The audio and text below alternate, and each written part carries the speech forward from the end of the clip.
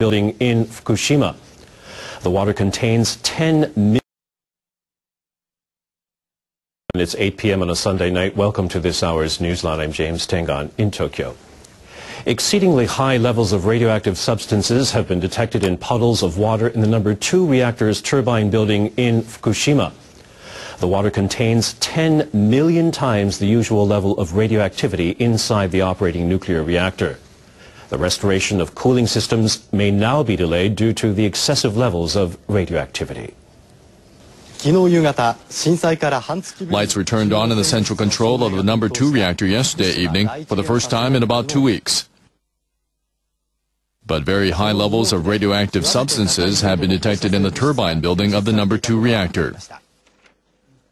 Tokyo Electric Power Company analyzed a water sample taken from puddles on the basement floor. The official of the Nuclear and Industrial Safety Agency says the surface of the water showed levels of radioactivity higher than 1,000 millisieverts on March 26th in the turbine building of the number 2 reactor. This official from Tokyo Electric Power Company says the levels of radioactivity exceeded the upper reading limit of the gauge.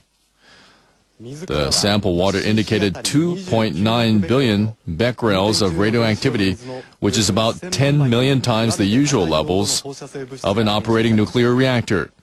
It is about 1,000 times that of water on the floors of the turbine buildings of the number 1 and number 3 reactors. The substances include iodine-134, iodine-131, and cesium-134, which are usually generated during nuclear fission inside a reactor. The substances associated with the number 2 reactor indicated high levels of radioactivity, although the plant halted operations a half-month ago.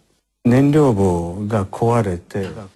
Naoto Sekimura of Tokyo University Graduate School says he assumes that radioactive substances leaked from damaged fuel rods and were dissolved in the water inside the pressure container. He says he thinks the radioactive water seeped outside the container and caused a serious problem. He says radioactive levels are currently too high for workers to stay. Professor Sekimura also said immediate efforts must be made to determine how the radioactive substances leaked from the reactor. Suppression chambers are connected to the container of the reactor.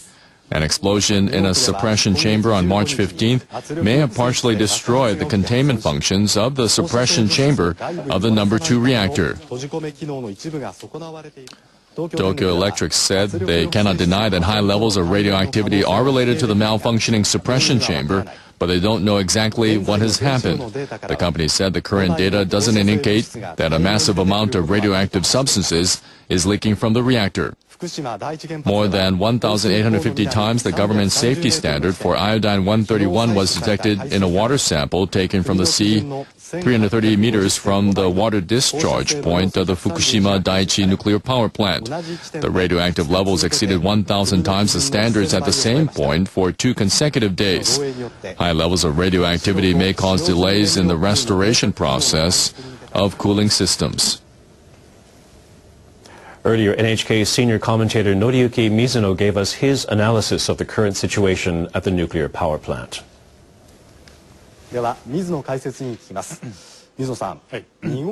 So, in the puddle of the number 2 reactor, a radiation, which is 10 million times the radiation reading was detected.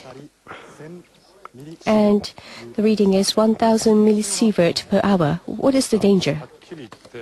Well, it is very, very dangerous. I think that value is very high. And according to TEPCO's explanation, this is above 1,000 millisievert. We don't know exact value. And now the person who was in charge, who went to gauge the radiation there, did not expect such a high level, so the dosimeter scaled out. And he could have resetted the dosimeter and scaled again, but because the radiation was so high, he left the area. So it is very high, and so we don't know exactly how many sievert it was, but if 3,000 millisieverts is exposed to a person, then eventually half of the people would die. So this time we don't know whether it was 3,000 millisievert, and and also this is per hour value, even if it is 1,000 millisieverts, so it will not immediately kill people. However, even for measurement of radiation would require caution. And why is the radioactive reading so high in the water? Well, the nuclear fuel rod is being damaged. That's the only answer we could think of. Usually there is a fuel rod inside the reactor, and the water surrounding it is in contact with the fuel rod. So to a certain extent, radiation is included. But when we think about from overall readings or level of concentration of the radiation, it's very small. In most of the radioactive substances are confined in the nuclear fuel. 99.9% or over the nuclear radioactive substances are confined in these fuel rods. This radioactive iodine and cesium are actually confined in these fuel rods. But these substances were found from water, and that means that coolant function has been lost, and the rods were exposed, and it was damaged, and the damage had proceeded so that the radioactive substances had seeped out, and that water could have seeped out into the turbine building. Now, to what extent is the damage is the question. But by looking into the radiation level, according to TEPCO, they say that the damage of the fuel could be from several percent to several tens of percentage. It is quite a wide reading, but if it is damage in several tens of percentage, it would mean that a large amount of radioactive substances have been leaked into water. Now, where is this leakage happening?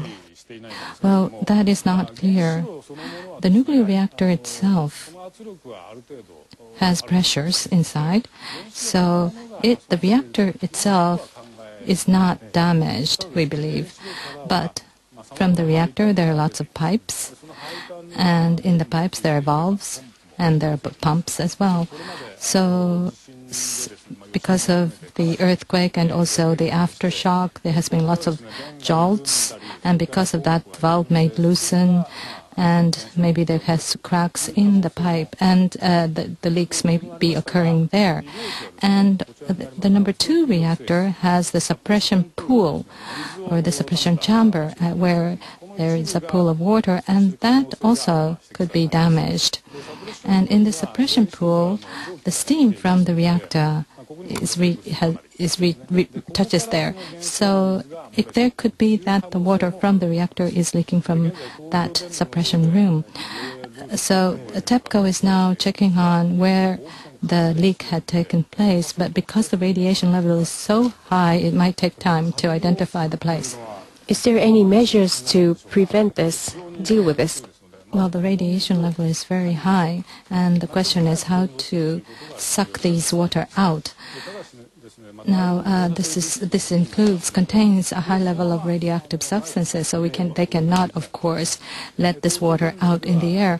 So TEPCO is saying that the condenser tank which is in the turbine building, could be a tank that could contain these water.